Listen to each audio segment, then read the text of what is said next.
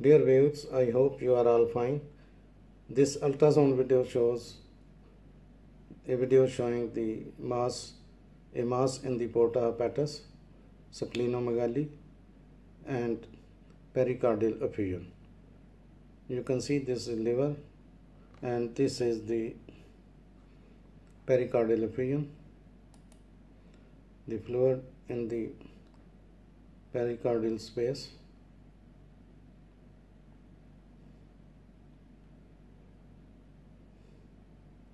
This is the pericardial effusion. The porta hepatis is a deep fissure in the inferior surface of the liver through which all the neurovascular structures except the hepatic veins or the neurovascular structures and hepatic ducts enter or leave the liver. It runs in the hepatoduodenal ligament and contains right and left hepatic ducts, right and left branches of hepatic artery. Three vascular structures enter or leave the liver at the porta hepatis: the portal vein, the hepatic artery, and common bile duct.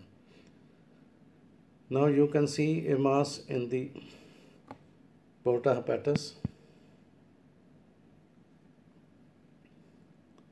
This mass is semi-solid to solid in consistency.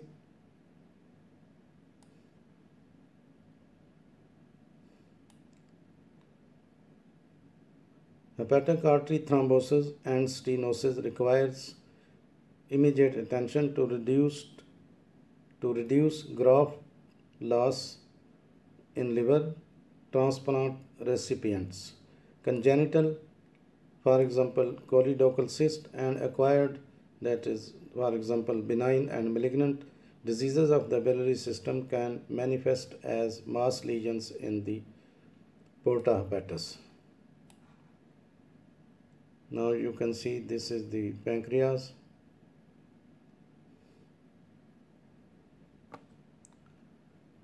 And it looks echomechonormal.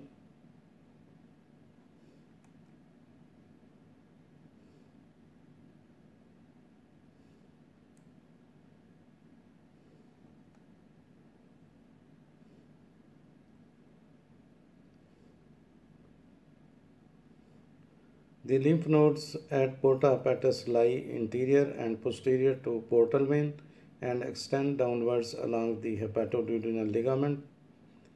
Benign appearing lymph nodes are commonly encountered in the general population but rarely exceed 6 mm in short axis diameter.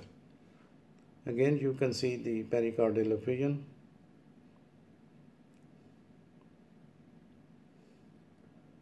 And now this is the mass in the porta hepatis.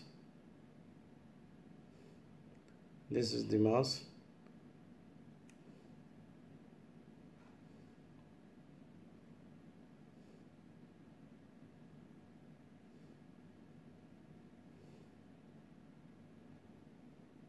Now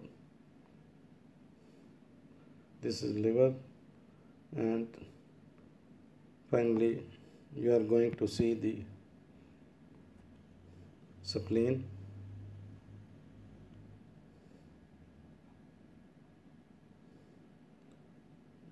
Now you can see the spleen,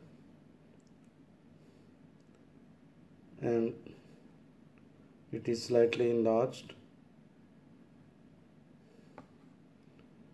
You can see it measures about 13.5 centimeter, which is slightly large. Thanks for watching. Please subscribe my channel. If you do like this video, please click the like button. Thanks.